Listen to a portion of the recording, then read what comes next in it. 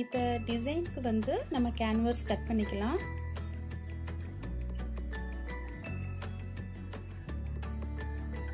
நாலே முக்கா இருக்கு. இதோட ஹைட் வந்து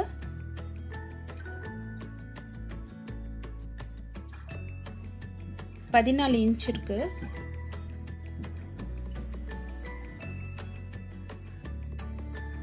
நாலே முக்கா அகலமும் 14 இன்ச்லயும் கேன்வாஸ் எடுத்து மடிச்சுக்கோங்க. 2.5 இன்ச் கிட்ட மார்க் பண்ணிக்கோங்க.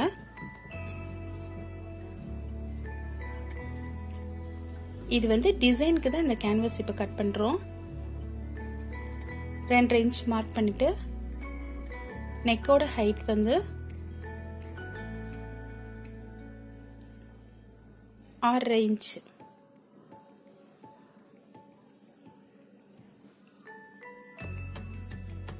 இன்ச் வச்சு ஒரு பாக்ஸ் மாதிரி போட்டுக்கோங்க.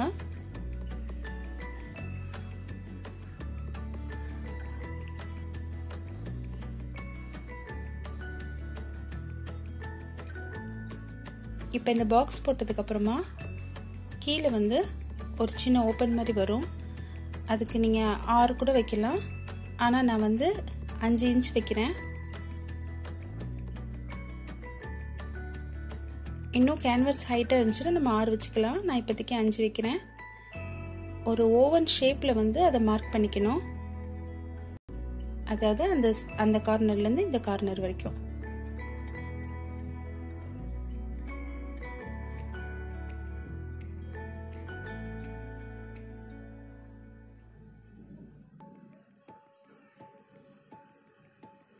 இது மாதிரி ஓவன் ஷேப் போட்டதுக்கு அப்புறம்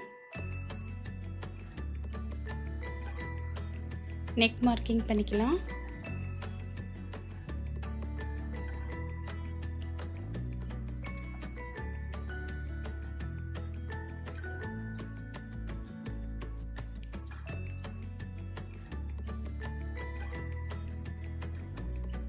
நெக்லஸ் பேட்டர்ன் மாதிரி போட்டுட்டு ஜஸ்ட் கீழே வந்து ஒரு வி ஷேப்ல வந்து ஃபினிஷிங் கொடுத்துட்டு அதுலேருந்து அப்படியே நம்ம வந்து கிராஸ் எடுத்து மார்க் பண்ணணும். உங்களுக்கு அளவு சரியாக தெரியலன்னா நீங்கள் ஒரு 2 இன்ச்லேருந்து கனெக்ட் பண்ணி நீங்கள் அந்த ஷேப் கொடுத்தீங்கன்னா, அதாவது எப்படி அந்த வளைவாக வருதோ இந்த இடத்துல மட்டும் கொஞ்சம் தின்னாக போட்டுட்டு மேலே வந்து 2 இன்ச் கிட்ட வர மாதிரி பார்த்துக்கோங்க. நான் இப்போ ஃப்ரீ ஹேண்ட்லேயே வரைகிறேன். நீங்கள் வந்து அளவு வைக்கிறதா இருந்தால் மேலே 2 இன்ச்சும் அந்த கீழே தின்னா வர இடத்துல வந்து 1.5 இன்ச்சும் வச்சிங்கன்னா கரெக்டாக இருக்கும். 1.5லையும் கொஞ்சம் கம்மியாக தான் வரும். இப்போ மார்க் பண்ணியாச்சு. இதை வந்து கட் பண்ணிக்கலாம். அந்த நடுவில் இருக்கிற ஓவன் ஷேப்பை ஃபர்ஸ்ட் கட் பண்ணி எடுத்துடணும்.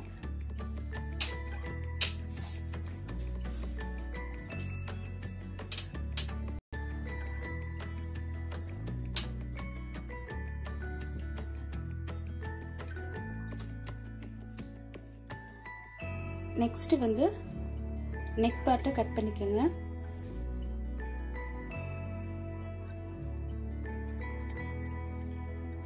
அடுத்து நம்ம மார்க் பண்ண இடத்தை கட் பண்ணிக்கலாம்.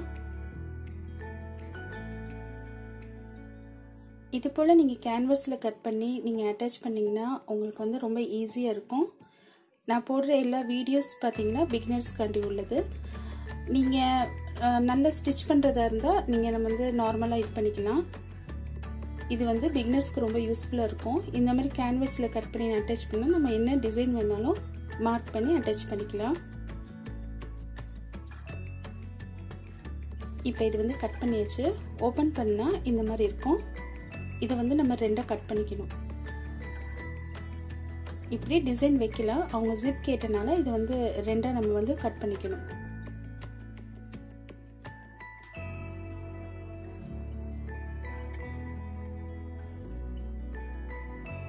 இப்போ இந்த பேட்டர்ன் வந்து தனித்தனியாக தான் நம்ம வந்து கிளாத்தில் அட்டாச் பண்ணணும். அட்டாச் பண்ணி பைப்பிங் வைக்கணும். இப்போ நெக் ஃபினிஷிங் பண்ணுறதுக்கு பேட்டர்ன் பண்ணலாம். நம்ம ஆல்ரெடி கட் பண்ணி வச்சுருக்க அந்த பேட்டர்னே வந்து டபுள் ஃபோல்ட் பண்ணி கேன்வாஸில் வச்சு அதே நெக்கை வந்து ட்ராயிங் பண்ணிக்கலாம். ட்ராயிங் பண்ணிவிட்டு ஒரு 3/4 இன்ச் கிட்ட இந்த மாதிரி அவுட் சைட்லேயும் வந்து ஒரு ட்ராயிங் பண்ணிக்கோங்க.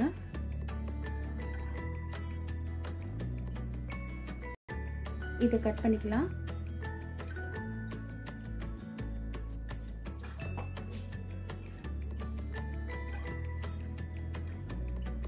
கட் பண்ணதுக்கப்புறமா இந்த மாதிரி எக்ஸ்ட்ரா ஒரு கிளாத்து, எந்த கிளாத்தாக இருந்தாலும் பரவாயில்ல, லைனிங்காக இருந்தால் கூட நீங்கள் வச்சு அட்டாச் பண்ணி நீங்கள் பரட்டி விட்டுட்டு அது உள்ளே போயிடும். அதனால் அந்த அளவுக்கு ஒன்றும் வெளியில் தெரியாது. இந்த மாதிரி ஃபஸ்ட்டு ஓரங்கள்லாம் தையல் போட்டுட்டு இந்த ஓரமாக இருக்கிற கிளாத்து வந்து இப்படி மடிச்சு விட்டு தைச்சிங்கன்னா உங்களுக்கு வந்து நீட் ஃபினிஷிங் இருக்கும்.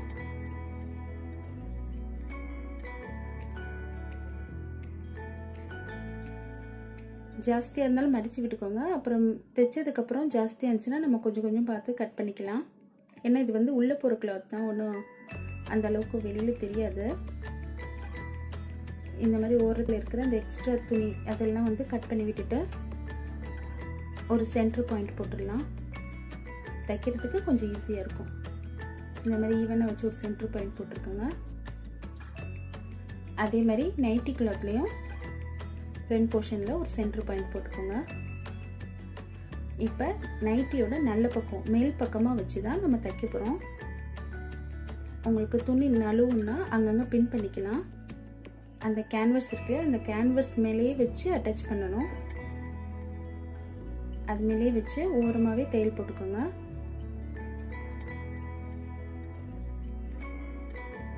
தையல் போட்டதுக்கப்புறம் அந்த தையலை விட்டுட்டு சைடில் இருக்கிற அந்த கிளாத்தை மட்டும்தான் நம்ம கட் பண்ணணும். கட் பண்ணதுக்கப்புறமா சின்ன சின்னதாக அங்கங்கே கட் பண்ணி விட்டுட்டோம்னா நம்மளுக்கு திரும்பி நல்லா கொடுக்கும். பெரட்டி விட்டு தைக்கிறதுக்கு நம்மளுக்கு கொஞ்சம் ஈஸியாக இருக்கும்.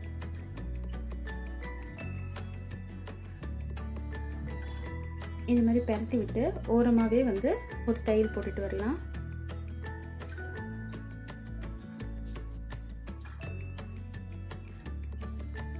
இந்த மாதிரி கேன்வஸ் வச்சிங்கன்னா உங்களுக்கு வந்து அந்த டிசைன் ஷார்ப் எட்ஜஸ் எல்லாமே வந்து கரெக்டாக வரும்.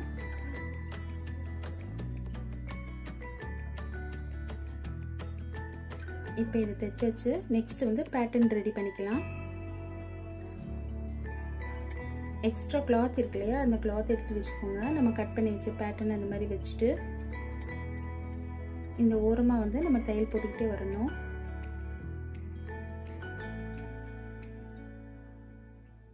அதை வந்து சின்ன சின்னதாக இந்த மாதிரி கார்னரில் மடித்து நம்ம எப்படி நெக் ஃபினிஷ் பண்ணுமோ அதே மாதிரியே இதையும் பண்ணணும்.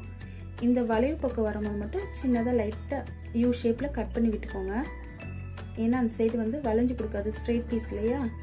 அதனால் இந்த மாதிரி யூ ஷேப்பில் கொஞ்சம் கட் பண்ணி விட்டுட்டிங்கன்னா நம்மளுக்கு மடித்து தைக்க கொஞ்சம் ஈஸியாக இருக்கும்.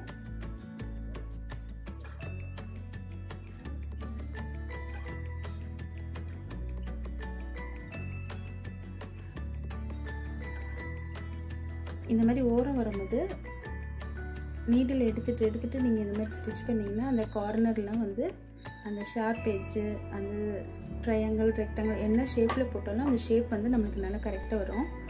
அதில் எப்படி நம்ம கட் பண்ணோமோ அதே மாதிரி யூ ஷேப் கிட்ட வரும்போதும் ஒரு சின்னதாக ஒரு வளைவுக்கு கட் பண்ணி விட்டுட்டு லைட்டாக இப்படி ஓரங்கள்லாம் மடித்து தையல் போட்டுக்கோங்க.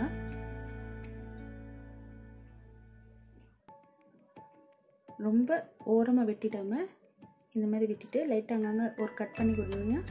உங்களுக்கு அந்த யூ ஷேப் வந்து கரெக்டாக வந்துடும்.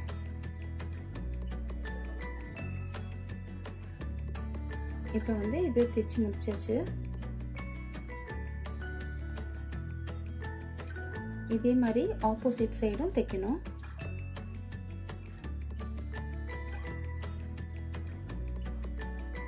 இப்போ இந்த பேட்டர்ன் கம்ப்ளீட் பண்ணியாச்சு. இப்போ இந்த ஓரங்கள்லாம் பார்த்தீங்கன்னா நம்ம பைப்பிங் வைக்க போகிறோம். பைப்பிங்கில் வந்து இது ஸ்ட்ரெயிட் பீஸுன்றனால சும்மா அங்கங்கே கட் பண்ணிக்கோங்க. கட் பண்ணிவிட்டு நம்ம தைக்கும் போது அந்த யூ ஷேப்பில் நம்மளுக்கு வந்து நல்லா கொஞ்சம் பர்ஃபெக்ஷனாக வளைஞ்சு கொடுக்கும். நம்மளே பைப்பிங் கட் பண்ணோன்னா அது ஈஸியாக இருக்கும். இது ரெடிமேட் பைப்பிங் வந்து ஸ்ட்ரெயிட் பீஸ் தான் கரெக்டாக வரும். அதனால சின்ன சின்னதாக கட் பண்ணிட்டோன்னா அந்த பைப்பிங் வெளியில் தெரிகிற மாதிரி மிச்சதெல்லாம் உள்ளே விட்டுட்டு, அதாவது அது எக்ஸ்ட்ரா கிளாத் மாதிரி இருக்கும், அதை உள்ளே விட்டுட்டு பைப்பிங் மட்டும் வெளியில் தெரிகிற மாதிரி அட்டாச் பண்ணிக்கலாம். அந்த முனைக்கிட்ட வரும்போது லைட்டாக நீடில் ஸ்டாப் பண்ணிவிட்டு திரும்பினீங்கன்னா அந்த வி ஷேப் எல்லாமே வரும். இப்போ நைட்டியில் ஜிப் கேட்டனால ஒரு 9 இன்ச் கிட்ட நான் வந்து கட் பண்ணுறேன். கொஞ்சம் லாங் ஜிப் கேட்டிருக்காங்க. நார்மலாக வந்து 7 இன்ச்சு தான் வரும். இவங்க கொஞ்சம் லாங் ஜிப் கேட்டனால 9 இன்ச் கிட்ட கட் பண்ணுறேன். நெக் ஃபினிஷ் பண்ணனால எக்ஸ்ட்ரா கிளாத்தை வந்து மேல் பக்கமாக கொஞ்சம் மடித்து விட்டுட்டு இந்த மாதிரி ஜிப்புக்கு உள்ள ஒரு கிளாத் கொடுத்து நம்ம அட்டாச் பண்ணுறோம். எல்லா நைட்டிக்குமே வந்து இப்படி தான் பண்ணணும். நெக் ஃபினிஷ் பண்ணலைன்னா அப்படியே டைரெக்டாக கொடுத்துக்கலாம். ஃபினிஷ் பண்ணனால அந்த மேலே கொஞ்சம் போல் மடித்து தான் விடணும். இப்போ இதை வந்து தைச்சி விட்டாச்சு. துணியை திருப்பி போட்டுட்டு கட் பண்ணிக்கோங்க. அப்போ தான் நம்மளுக்கு வந்து கரெக்டாக தெரியும் எது வரைக்கும் ஓப்பன் இருக்குன்னு. கட் பண்ணதுக்கப்புறமா அந்த ஜிப்பை வந்து மின் பக்கமாக மடிச்சுக்கோங்க. இந்த மாதிரி மின் பக்கமாக மடித்தா தான் நம்மளுக்கு வந்து உருத்தாது. இல்லைன்னா கழுத்துக்கிட்ட பேக் சைடில் மடிச்சோன்னா உருத்துற மாதிரி இருக்கும். அந்த கிளாத்தை மடித்து விட்டுட்டு ஓரமாகவே வந்து ஒரு தையல் போட்டுகிட்டே வரலாம். அந்த இடம் ஸ்டாப் ஆன அப்புறம் இதுக்கு ரஃப் அடிக்கணும்னு அவசியம் கிடையாது.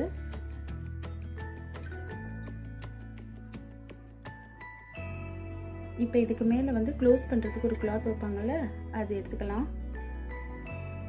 அதையும் கொஞ்சம் போல் மேல் பக்கமாக மடித்து விட்டுக்கோங்க. மடித்து விட்டுட்டு இதில் மட்டும் சின்னதாக ஒரு ரஃப் அடிச்சுக்கோங்க. அந்த இடம் கனமாக இருக்கிறனால கொஞ்சம் கவனமாக அடிச்சுக்கோங்க. நீடில் உடையிறதுக்கு வாய்ப்பு இருக்குது. ரொம்ப எக்ஸ்ட்ரா இருந்துச்சுன்னா கொஞ்சம் கிளாத் கட் பண்ணி விட்டுக்கோங்க. அந்த ஜிப் எது வரைக்கும் இருக்கோ அது வரைக்கும் கிளாத் வச்சா போதும். ரொம்ப லாங்கான அந்த அளவுக்கு நல்லா இருக்காது, ரொம்ப இறக்கமாகிடும். மேலே க்ளோஸ் பண்ணிவிட்டு அந்த இடத்துல ஒரு சின்னதாக ஒரு ரஃப் அடிச்சுக்கோங்க.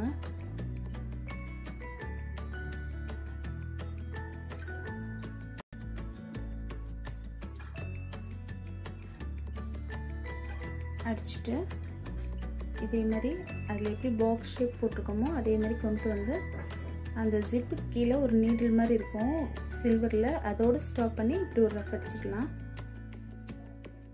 இப்போ இதோட ஃபினிஷிங் முடிஞ்சிருச்சு. நெக்ஸ்ட் இதோட பேட்டர்ன் எப்படி அட்டாச் பண்ணலாம் அப்படின்னு பார்க்கலாம். பேட்டர்ன் நம்ம பைப்பிங்லாம் வச்சனால கரெக்டாக அந்த நெக் எப்படி வருதுன்னு பார்த்து ஃபஸ்ட்டு வச்சு பார்த்துக்கோங்க. வச்சு பார்த்துட்டு நீங்கள் வந்து பின் குத்துனாலும் ஓகே. அந்த பைப்பிங் மேலேயே, அதாவது நெக்கும் அந்த பைப்பிங்கும் சேர்த்த மாதிரியே கார்னராக வந்து ஒரு தையல் போட்டுக்கிட்டே வாங்க. இது ஜிப் இல்லைன்னா அப்படியே வச்சு நம்ம நெக்கு பேட்டர்ன் அடிச்சிருக்கலாம். சென்டரில் பட்டன் வச்சு இது ஒரு டிஃப்ரெண்ட்டாக இருக்கும் இதோட மாடலு. ஜிப் கேட்டனால இதை வந்து நம்ம பேட்ச் ரெண்டாக பிரிச்சிட்டோம். இப்போ நீங்கள் தையல் போடும்போது அந்த பைப்பிங்லேயே தான் தையல் போடணும். அப்போ தான் எல்லாமே வந்து உங்களுக்கு சேர்ந்து அட்டாச்சாக இருக்கும். இந்த மாதிரி ஸ்டிச் பண்ணும்போது உங்களுக்கு எந்த மாதிரி டிசைனாக இருந்தாலும் ரொம்ப ஈஸியாக புரியவும் செய்யும். உங்களுக்கு ஸ்டிச் பண்ணுறதுக்கு ரொம்ப ஈஸியாகவும் இருக்கும். இதே மாதிரி பக்கத்தில் இருக்கிற அதுக்கும் நம்ம அட்டாச் பண்ணிக்கலாம்.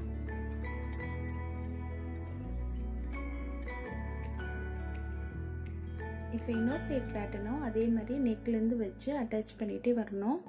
அந்த ஜிப் கிட்ட க்ளோஸ் பண்ண கிளாத் இருக்கிறனால அதை கொஞ்சம் தூக்கி விட்டுட்டு நம்ம பார்த்து அட்டாச் பண்ணிக்கலாம்.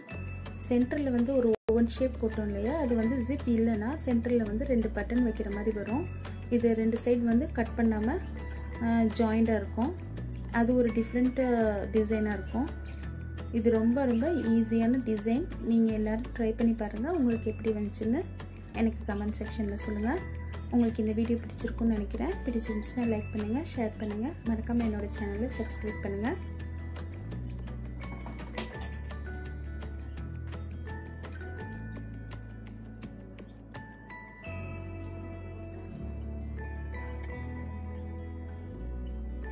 நெக் வந்து ஃபினிஷ் ஆயிடுச்சு. ஃபினிஷ் பண்ணதுக்கப்புறம் இந்த மாதிரி தான் இருக்கும். அஸ்ஸலாமு அலைக்கும்.